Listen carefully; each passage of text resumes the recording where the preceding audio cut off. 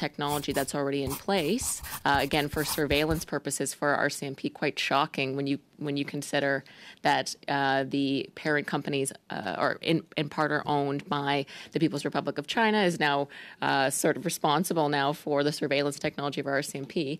I have not heard from this government of whether they will be insisting the removal of that technology. You would have thought that, or I would have thought that would have been one of the first things they would have committed to, that if there is any threat to our national security and setting a precedent in this surveillance industry that we have accounts of charges of conspiracy to commit theft of trade secrets. There's one, there's likely others.